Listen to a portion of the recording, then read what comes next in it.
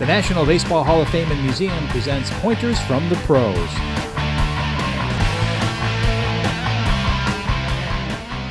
Yeah, I started out my career throwing a four-seam slider, and it was really tight, and late breaking is what really gave me the ability to not only get some strikeouts, but get them off my fastball. And I threw it in a way where the fastball would be like this, my slider would be like this, but the difference is at release, we had the throw, turn, and pull in. So I created a lot of torque, and my fingers were behind the ball and could really get the ball to break late. And then after Tommy John, the one thing that I learned to do is I couldn't duplicate that kind of slider.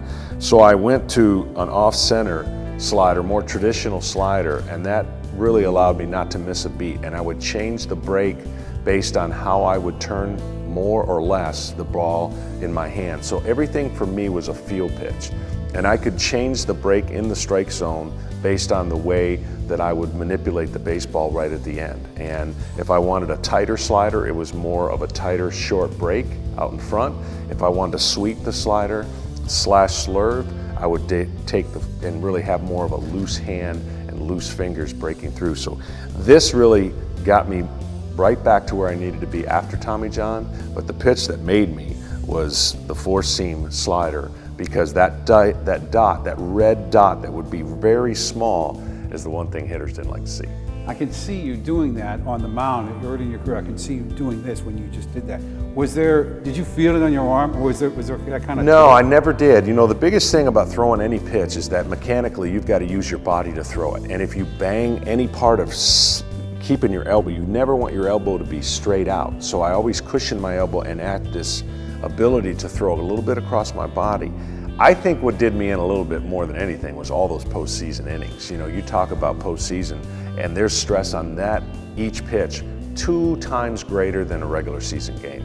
So if you can imagine pitching almost 200 postseason innings, what that does, that allowed me to obviously do some really good things, but it also put a lot of stress, less recovery.